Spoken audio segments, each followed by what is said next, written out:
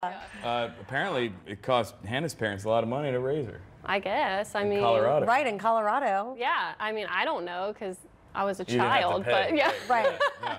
I can see it being expensive just because it's the cost of living there. I was so part high. Louisiana, so my parents started off cheap. But then you And went they to moved Colorado. and they had to pay a pretty penny, and then they moved back down to Louisiana. Because they saw how expensive it was. They didn't in want to spend Colorado. that much yeah. for my sister, I guess. That makes sense.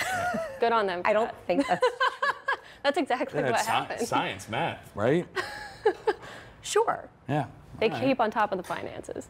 It's also nice and hot down here during the summer compared to Colorado. A little drier up there, right? Yes, but we do have some things in the summer we have to watch that we don't get in Colorado. That's right. Tropical weather. Tropical weather. Yes, we have our first invest so far of this season. This is right off the west coast of Florida right now. You can see pretty broad, not really organized right now. Low chance of developing over the next 7 days, Shelby. Has 0% over the next 4 to 8 hours. Sure. But they are expecting this to kind of drift over the Florida Peninsula into those more open waters of the Atlantic. The Atlantic's very warm right now. Yeah, that'll be where the better chance of seeing actual formation will be, which is good news because it will be away offshore. from us. Yes. So, while there may be a 20% chance for development, there's a 0% chance that that one is our problem. Exactly, because you can see we're on the dry side of it. We're on the northwest. We're getting actually drier air coming down right now, too. We saw a cold front come through, so the dew points are in the 60s, which is really feeling good. It does feel better outside than it did yesterday morning, for sure. And the temperatures are slightly lower. It's still going to be pretty hot in the afternoon, 90s,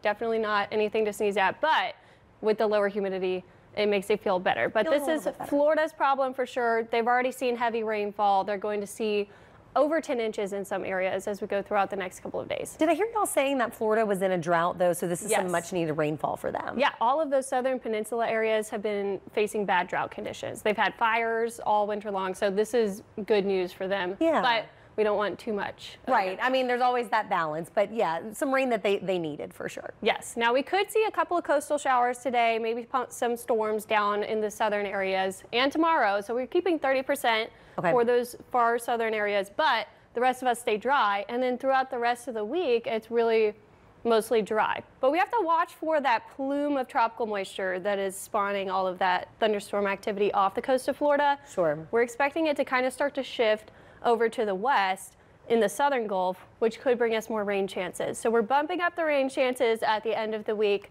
And you can see on the precip map that we're starting to get into the reds there. So that's where we could see up to 5 inches of rainfall. That's all for the extended forecast. Yeah, this is over the next 7 days. So this is kind of showing us, and you're saying maybe toward the tail end of that 7-day forecast. Yes, this is just showing you that that moisture is going to shift over to the west. So we will see a change later on. So get out there today, tomorrow, the next 5 or so days. It's really going to feel pretty nice, especially with that slightly lower humidity and the temperatures, again, a couple degrees cooler right now, sitting in the mid-80s. We're in the mid-80s. Get out and enjoy it. Yeah, it's no, really, you want to enjoy it before the humidity and everything comes back, because then it's going to be, it's going to be full-blown summertime. Yeah, anytime we get a drop this time of year, we have to enjoy it. Really. All right, we'll get more details on that rain coming toward the end of the week and into next week from you in just a bit, Hannah. But right now, we're going to get over to Rob Krieger for a check on those news headlines. All right, thanks, Shelby.